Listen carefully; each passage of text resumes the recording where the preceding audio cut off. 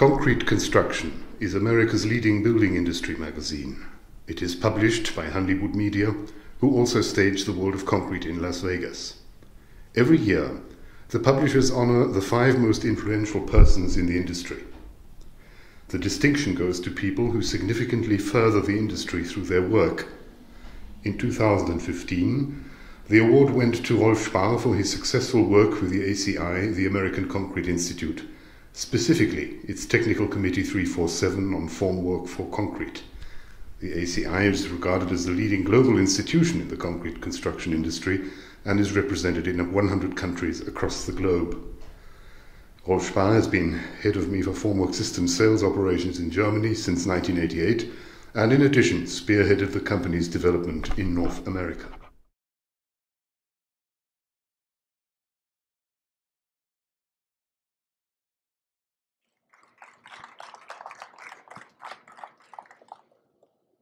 Rolf Spahr started in the construction industry as an apprentice bricklayer.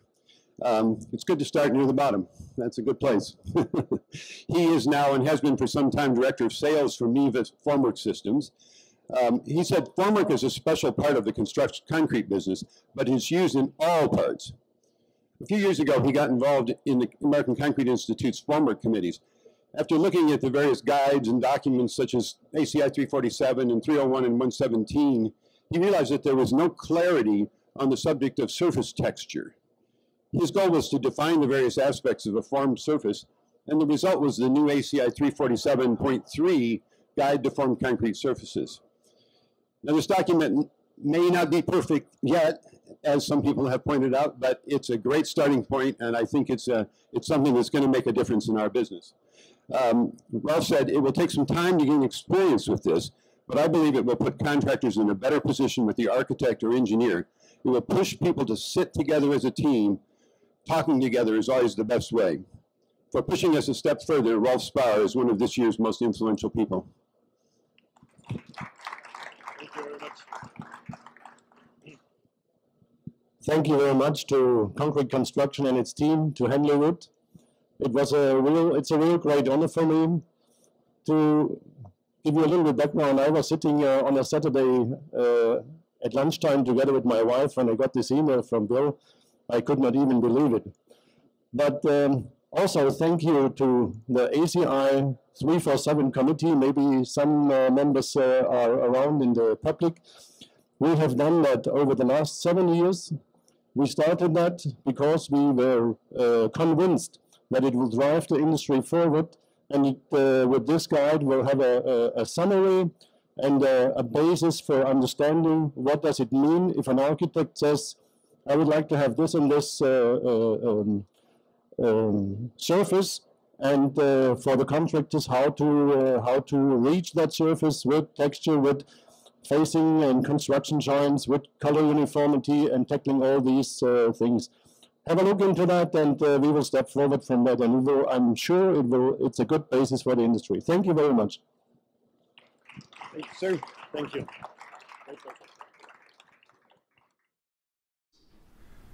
The Concrete Conference 2015 is part of an educational campaign launched by MEVA Formwork Systems in cooperation with the American Concrete Institute, with the aim of reaching an international professional audience on the new ACI Guide to Formed Concrete Surfaces. The conference was held in the Armani Hotel in the Burj Khalifa in Dubai on Monday, November 23, 2015. Around 80 guests from around the world met to hear keynote speaker Rolf Spahr, who spearheaded the guide and was honored as one of the 5 most influential persons in the concrete construction industry in the USA.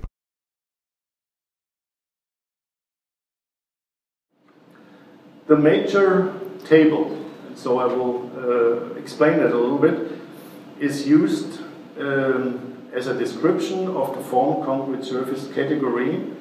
As you can see over here, it's the one CSC1, CSC2, CSC3, CSC4, and then another description. What does it mean? From concrete surfaces, to use my eyeglasses, with low visibility up to concrete surfaces where exposed concrete is a prominent feature of the completed structure. And deriving from that, CSE1, CSE2, CSE3, CSE4, and I'm using tonight this example. We talk about the texture, we talk about the surface void ratio, we talk about color uniformity, we talk about surface irregularities, it's a difficult word. We talk about construction and facing joints, mock-ups, form facing categories. Imagine how much different kinds of formwork, how much different kinds of form facing we have to use and to produce buildings, and the cost, the related cost at the end. And if you could see, with a CSE1 surface level, we wrote it's low cost, and with a CSE4, it's very high cost, and it could range easily from 1 to factor 4 to factor 5 compared to the lowest one.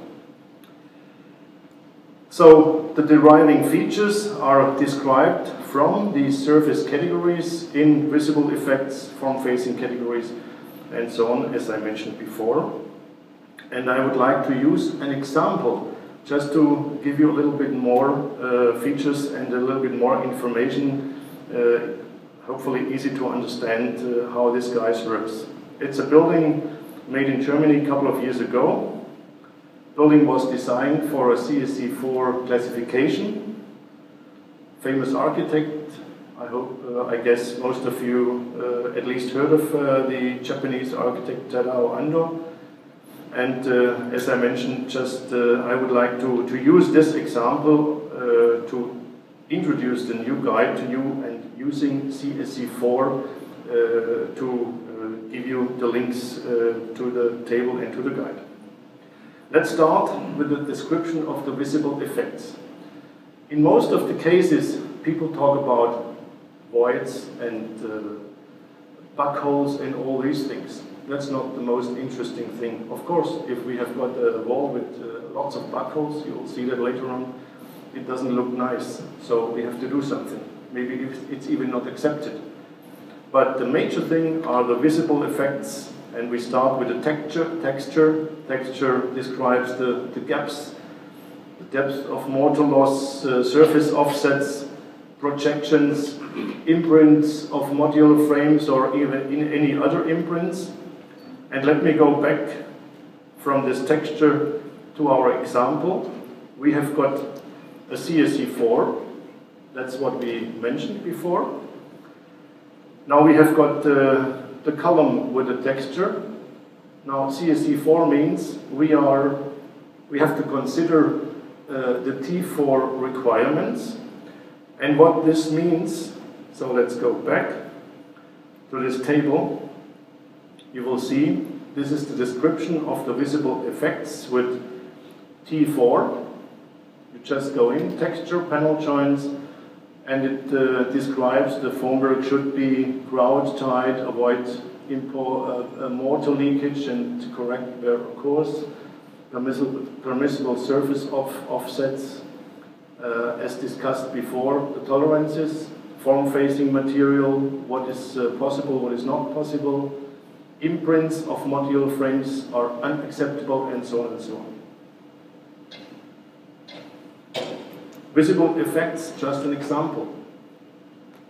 I guess nobody would accept as a CSE4 and T4, what I mentioned a minute ago, that a visible effect, a projection like that on a concrete surface would be acceptable, because it's avoidable. It takes time, it costs money to clarify, or to repair, or even to use another kind of panel, but it's not accepted for this high-end concrete design. Let's have a look to the surface void ratio. And once again, we'll go back to the table.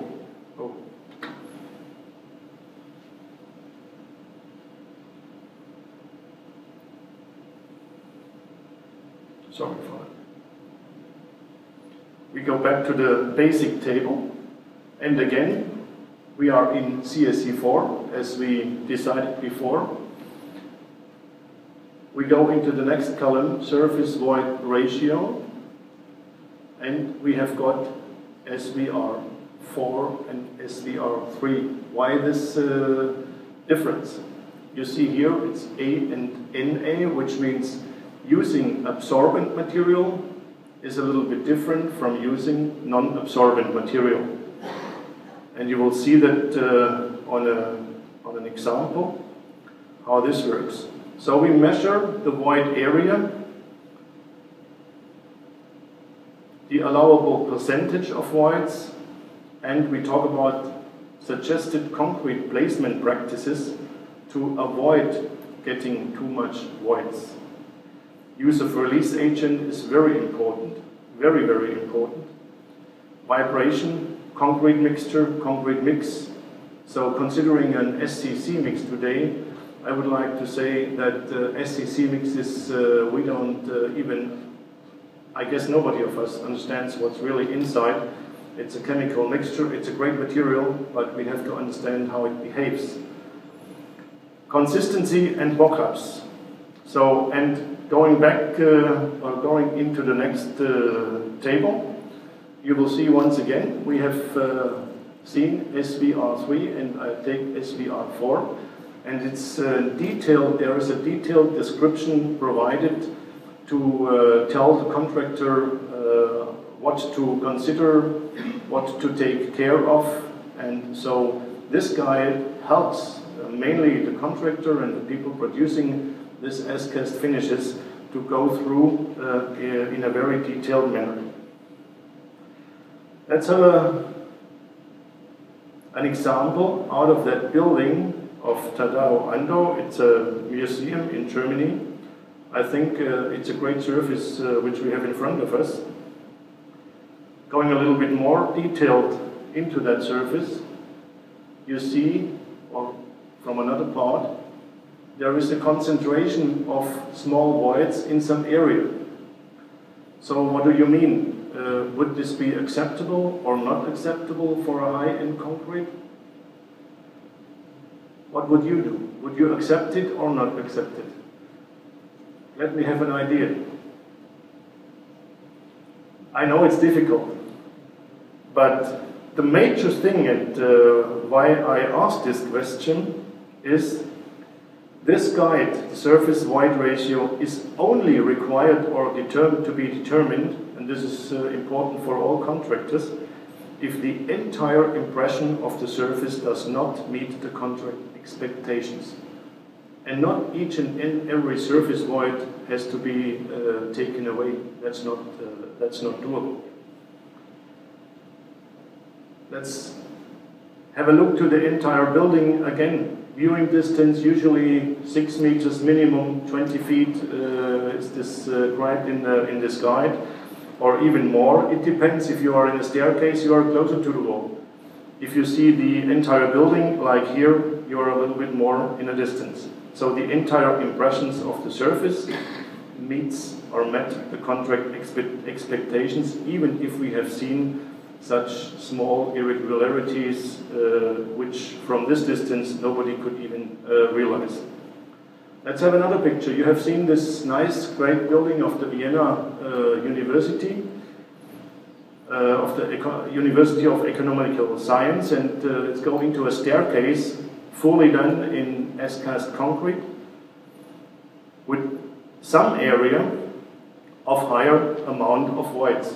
Once again, in this lower area, well, it's relative if it's a higher amount of voids, but compared to the other areas, it's a little bit more. But the entire impression of that whole staircase is great.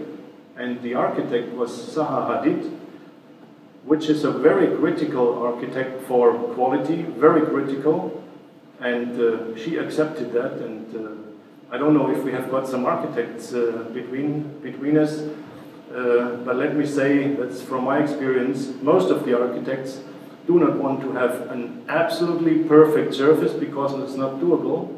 They want to have a great surface which is desired, but they don't want to have Even if there are some imperfections, that's not the problem if the entire surface looks good. But usually an architect doesn't want to have any repairs on such buildings or such structure. If we would have started repairing this, it would have destroyed the entire impression. On the top you see a mock-up, which is also a very important thing to build, and a test of release agent used for, here in this case, a colored concrete surface. We have seen today a couple of such buildings with such requirements. Left, we had a very high amount of whites. At the beginning, nobody knew why. On the right side, a very low amount of whites. It's because of the release agent, nothing else. The same concrete was used, the same formwork facing was used. Same thing if you are going into a slab. Remember the nice slabs you have seen before from the projects over here. Different kinds of laminated plywood. Now plywood is wood, it's a good material, but the innovation steps forward, so we have got better material. If we have got different kinds of lamination, so you will see this as a visible effect. And this leads us into color uniformity. And I would say all fair-faced concrete or concrete in high-end expectations is the biggest discussion, how to reach color uniformity. How to reach a constant color over a whole building, over a period, over different, with different temperature, with different circumstances, and so on, different temperature. So we go back to the table. We have got CSC4. We are in the column of color uniformity. Once again, absorbent, non-absorbent. And we have got CU2 or CU3. What does that mean? This means, and I hope you can read it, CU3, discolorations caused by concrete source material of different type in origin, different types or treatments of facing materials, or inconsistent treatment of concrete surfaces are unacceptable. So a clear statement what is doable and what is not doable. Rust stains, dirt stains, and visible pouring layers are unacceptable. I know this is nearly not doable. If you have got a lot of sand over here, on each and every side we have dust, and if you got rain, if you have put or prepared forming material and you put on release agent, the dust sticks to the release agent, we have got a problem, so it means preparation. The difference between absorbent form-facing material and non-absorbent form-facing material, I think the best thing is to show a slide, to show an image, how this looks like in the real world, and not to describe it in words. The absorbent form-facing material takes out water and gives a darker, light darker surface, whereas the non-absorbent form-facing material like plastic material and high-end, any plastic material, even if it's all done laid on plywood, creates a light gray color constantly. So, according to the desired concrete surface from the architect, the contractor has to choose the appropriate material. It's his task. Form-facing materials should be of consistent type. That's what we learned a minute ago. And we can see here at least 5, 6, or even 7 different kinds of plywood, which was just available on the market. But it will also create, not always, but mostly, different kinds of color in the concrete itself. Another thing is pouring layers. Very important, not mostly uniform, required by CU2 or CU3 or phenolic decay. with ultraviolet rays, like you could see it with this brown material on the concrete. It does not disappear. It looks just, yeah, let me say, kind of ugly. Another thing we have to talk about is color deviation with black spots. Maybe you have seen that. If you have got big nail holes, using nails which are too big, as a result of bleeding cement parts through these nail holes, you get black dots. If they are, in some cases, no problem at all, nobody will realize it or talk about it. But if concentrated, like it's here, and some part out of this image seen here, nobody will accept it. So it's just to talk about what we have to take care of in the production of such kind of concrete. You remember we talked about rust stains before, color uniformity deviations. So this is really a deviation. It's not an irregularity, it's a deviation. It's the result of used and not repaired plywood. Or not, it's repaired plywood, but not very well done repaired plywood. By the way, each and any repair of plywood is visible on the later on concrete surface, each and every. So it's a low category which we find here. Or on the left side, just to give you some examples to the theoretical part, there is far too much release agent. And this is a phenomenon that many people do not understand, that we don't need as much release agent as possible, we need as less release agent as possible. Swipe it away. If you put release agent to the formwork, swipe it away, and this will be the best possibility. On the right side, rust stains, I don't have to explain that even further. That's an interesting picture. Well, this is what you have got here, a circumstance which you have got here, surely not. Because it's done in cold weather with temperatures around 0 centigrade and below. And on the right side, the contractor used cold aggregates, cold sand, cold aggregates. And then we found out that this discoloration, this dark coloration, was caused because of the unheated aggregates. So the aggregates were heated to approximately 60 degrees, which means about, I would say, 20 degrees centigrade, 18 to 20 degrees centigrade, and the discoloration was gone. So also the concrete is very important, not only the formwork, mostly it's the concrete and the release agent together. Going shortly into the surface irregularities, once again, and I don't think that I have to do it any longer, you understood the way how this works. We have got CSC4 once again, the surface irregularities column. You see, this means SI4, and SI4, once again, means talking about tolerances.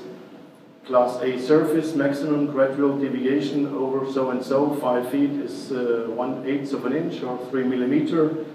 Limit deflection, so it's a talk about deviations and deflections. Just giving you an example, which might be not acceptable at all for something like that. It's not acceptable at all. Construction and facing joints, once again, the same thing.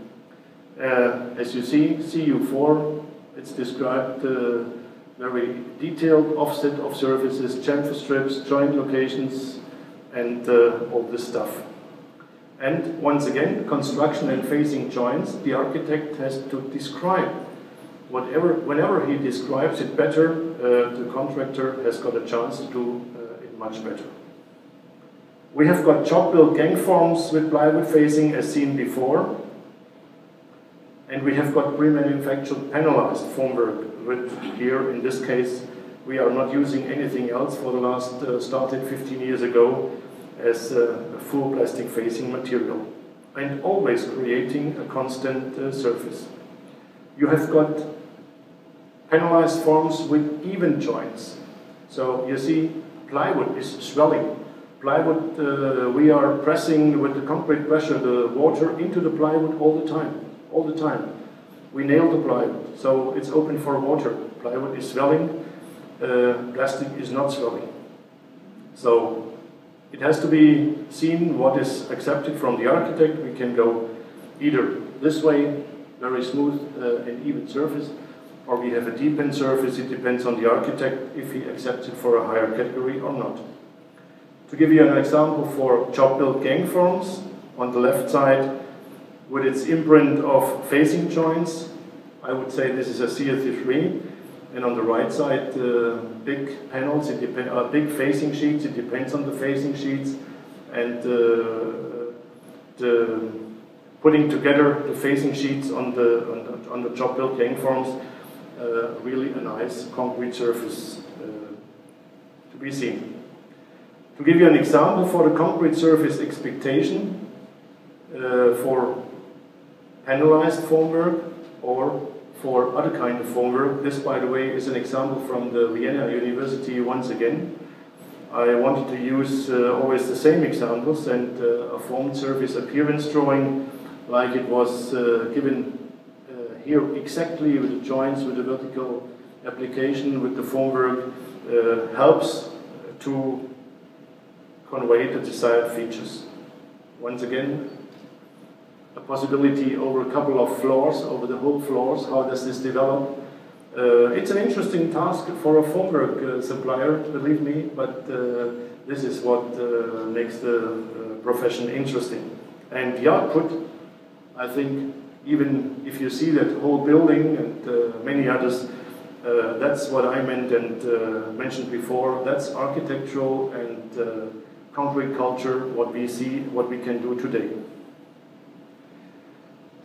Furthermore, we talk about form-facing categories, and you see here FC3, it's described, the criterions are holes, what kind of holes are acceptable, vibrator burns, scratches, concrete remnants, cement residue, swelling, as I mentioned, and here in SD3 or in the other columns, clearly defined and clearly described what is acceptable and what is not acceptable. So let's summarize. We have got a couple of tables like texture, surface wide ratio, color uniformity, surface irregularities, construction and facing joints, form facing categories, and you see, this is just something to consider in the production process of as-cast concrete formed concrete surfaces. And the failure of one agreed criterion, once again, of this guide should not result in the obligation to repair deviations. You should, it's widely described, furthermore in the formwork part, what kind of formwork. Now imagine you have got the concrete surface desired, let's say, for CSD3 or CSD4. Which kind of formwork am I going to use? Can I do this with used formwork? Can I do it with rental formwork? Do I need new formwork? Do I need, what kind of form facing do I need? How does the form facing behave in the different temperature? If it's here, it's very hot. In summer, you have got 50, 45 degrees. And imagine what kind of temperature you have got on the surface itself, the concrete in addition. So all these things you have to consider, and it's described very clearly. Giving some examples with plastic composite sheets.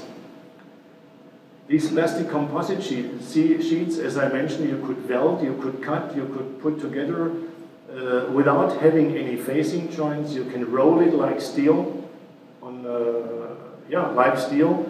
You can batch it together and you get wonderful surfaces like you see on that example, or done for a housing project, putting together panelized forms and then on top screwing from the backside the Alcus panels or the plastic composite panels without having any joint. Form-facing materials are described whatsoever we can get on the market today. Just to give you an intention, we have got plywood, we have got the full plastic forms described here in detail, and on the right side you can see how many times approximately you might use this kind of formwork to reach the required surface quality.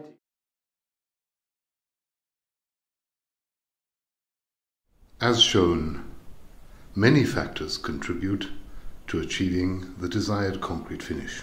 The features and conditions of the formwork facing used play an important part. The all-plastic facing Alcus has properties that give it an edge compared to other facings when it comes to formed concrete surfaces. And the new ACI Guide to Formed Concrete Surfaces gives contractors and architects a guideline they can use when talking with one another. For more information, updates and downloads, go to mevaformwork.com.